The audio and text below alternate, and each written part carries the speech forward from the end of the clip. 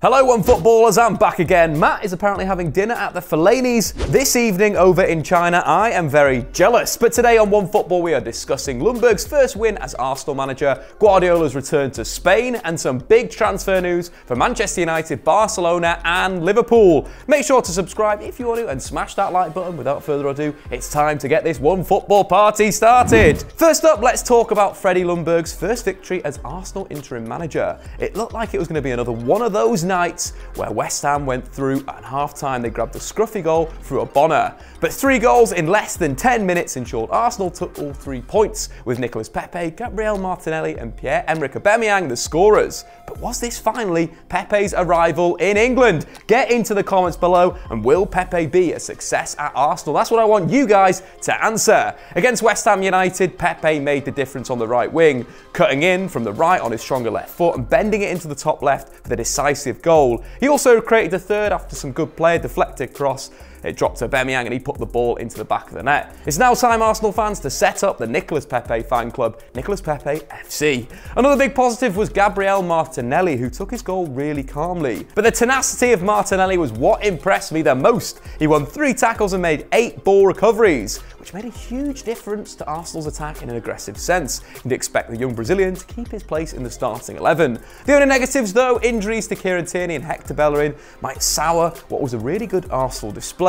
Arsenal haven't kept a clean sheet for over 2 months now, and there's rumours that they could look to strengthen by bringing in Chris Smalling, who's looked imperious in Rome, a gladiator, winning 100% of his tackles and winning 92% of his aerial duels in the Europa League this season. Smalling to Arsenal? That is a big question. Moving on to the transfers then, France Football are reporting today that PSG, Paris Saint-Germain are looking to bring in Sadio Mane to replace Brazilian star Neymar if he departs in the summer. Neymar potentially could move back to Spain. Real Madrid, Barcelona have looked like they want to bring him back. Of course, Barca last season went with Griezmann. Next season, we might see Griezmann and Neymar at the club. But Sadio Mane has become one of the best forwards on the planet in the past couple of seasons and been directly involved in 13 goals in 14 league starts this season. Sadio Mane was ranked 4th in the recent Ballon d'Or ceremony, but many people suggesting that he should have been ranked even higher.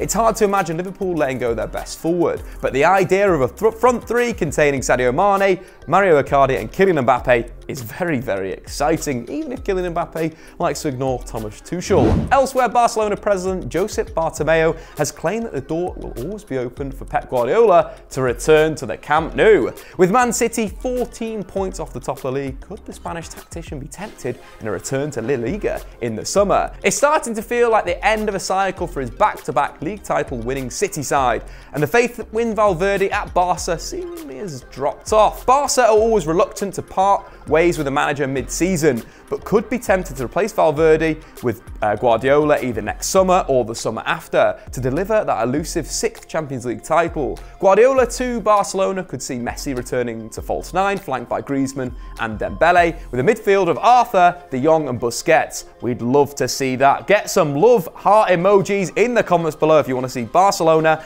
get Pep back. Speaking of Barcelona, the Spanish Giants are reportedly interested in bringing Argentine striker Lautaro Martinez this summer. Martinez is averaging 4.1 shots per game in Serie A this season, which puts him in the top 10 most prolific shot takers in Europe's top 5 leagues. Presumably, Barcelona will see Martinez as their long-term heir to Luis Suarez, whose underlying numbers continue to decline despite a healthy goal return this campaign.